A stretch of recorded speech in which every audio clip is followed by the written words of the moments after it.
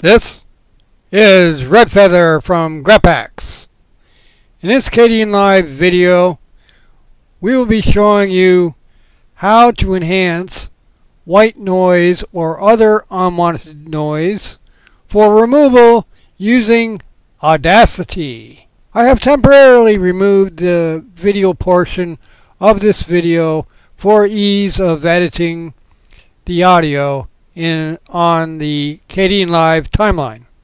Also, I have already added my gain effects and razor tooled the portion of the audio white noise we will be trying to enhance for Odyssey.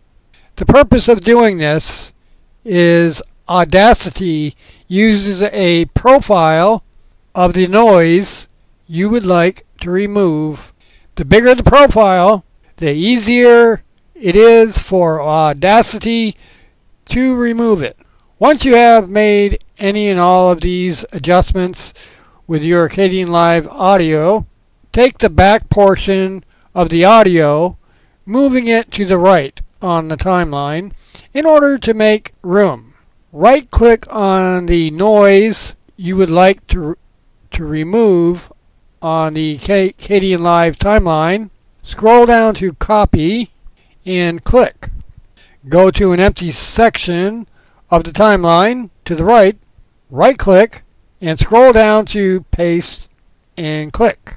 You can paste as many times as you need to on the Kdenlive timeline, depending upon the size of the copy and paste, so as to get a good size profile for the Audacity sound reduction tool. Once this is done in Kdenlive, replace the video portion and render in Kdenlive. Once your render is finished, close out of Kdenlive. Then open Audacity. Go to File, scroll down to Open, and click. Navigate to the area your Kdenlive video was saved to, highlight it, and click Open. This will extract the audio. Once your audio appears on the Audacity timeline, play the audio so as to assure yourself where the noise that you built up in Kdenlive for the profile is. Test 1, 2, 3, test. Test 1, 2, 3, test. Test 1, 2, 3, test. Test 1, 2, 3, test, test. This is Redfeather from Grappax.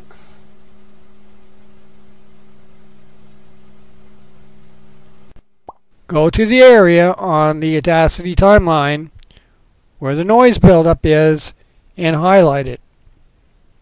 Then go to the Audacity effects list, scroll down to Noise Reduction, and click. Then once the noise reduction window appears, click Get Profile. Once Audacity has finished collecting the profile, on your keyboard click CTRL and the letter A. By using this keyboard shortcut, it assures that all of your video is highlighted in order for Audacity to remove or reduce whatever the noise is throughout the whole audio. You may need to run this noise reduction in Audacity more than once in order to get the proper results needed. The good thing is, once Audacity has the profile, it has it.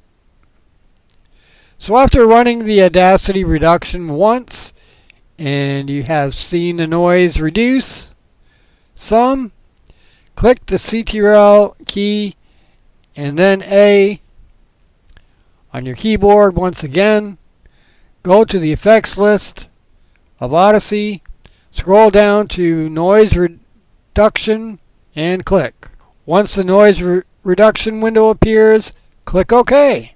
Repeat this process in Audacity until you receive the results you are looking for. Notice on my Audacity timeline, it looks as though it has removed all of the white noise. Test 1 2 3 test. Test 1 2 3 test. Test 1 2 3 test test. This is Redfeather from Grappax. And sounds like it has as well. Once you are happy with the process of the noise reduction, give it a playback. To make sure, if you are still happy, go to File, scroll down to Export, then scroll down to Export as a Wave, and click. Name your WAV file and choose the destination you would like to save it in. And then click Save. This next window in Audacity gives you the opportunity to fill out different information about your audio. This is not mandatory, so add what you like, and then click OK. Once this is done, close out of Audacity, open up Kdenlive, bring your WAV file and video into Kdenlive, replace the new adjusted audio with the old, and then render. I hope you have enjoyed this video and found it helpful in some fashion, and if so, then why not give this video a like? And while you're at it, why not become a subscriber? I mean, after all, it is free. The intro and extra of this video has been provided by none other than Alex Abayu 1 from his YouTube channel. Thank you in advance. I am out.